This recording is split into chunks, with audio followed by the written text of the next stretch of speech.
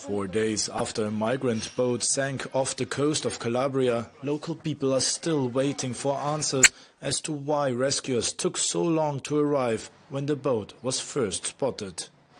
The state is to blame.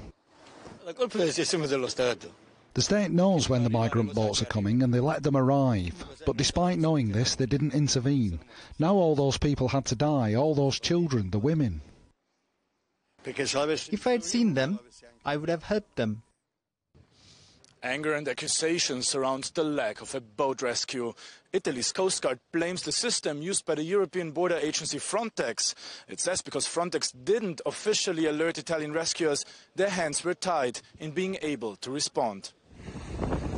Shortly after the crash, Italy's interior minister deflected any blame for the delays. The only true thing that should be said, confirmed and repeated, is that the migrants should not depart. You shouldn't expose women and children to dangerous conditions.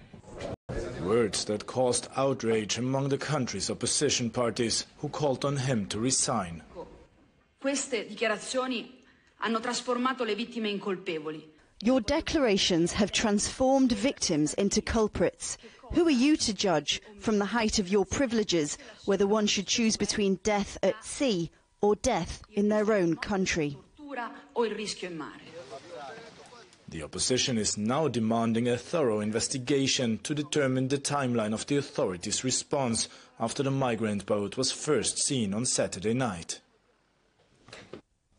And while the search for the still missing migrants continues on the beaches of Calabria, protesters are hitting the streets in Rome, demanding a change in Italy's approach to offshore rescue missions and to migration as a whole.